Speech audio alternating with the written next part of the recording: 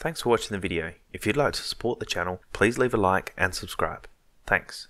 Doedee from the Crows has been charged with forceful front-on contact against Cam Zurhaar. This was graded as careless conduct, medium impact, body contact. For this he will pay $2,000.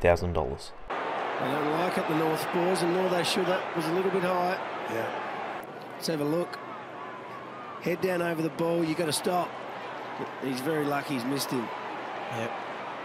Bailey Dale from the Bulldogs has been charged with striking Daniel Lloyd. This was classed as intentional conduct, low impact body contact. For this he'll pay $2,000. At goal.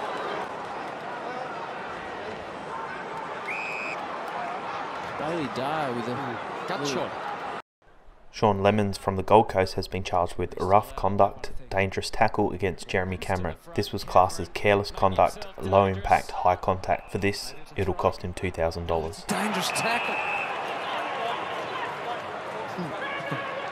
And reported on. Collins was barking instructions over the top there. Cameron making himself dangerous. Maybe. Brandon Walker, Rory Lobb, Heath Chapman, Jermaine Jones, Jackson Nelson, Caleb Sarong, Jack Redden, Tom Barras, Andy Brayshaw, Liam Ryan, Brennan Cox and Liam Duggan have all been charged with engaging in a melee. This cost them $1,000 except for Jermaine Jones. He was charged $1,500 as this was his second offence. The Dogs have come with a fighting mentality and it is right on here. There we go. Well, they can't go the 666 rule if they try and bounce it because both teams, who do they award it to? The umpires are trying to control this so they can restart the game, but they can't on the 666 rule.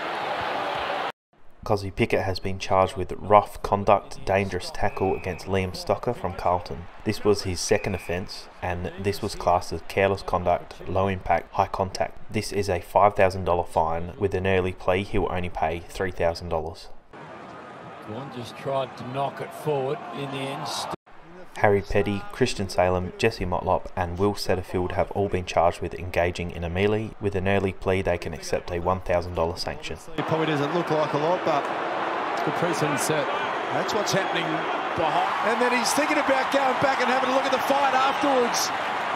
And Max, there's a bit of tension still here at the MCG. No, the siren's gone. Matt Stevick. Brad Crouch from St Kilda has been charged with rough conduct against Darcy Gardner from the Brisbane Lions. This was graded as careless conduct, medium impact, high contact. A one-match suspension with no discount for an early plea has been offered. Henry's on the wing, let's have a look.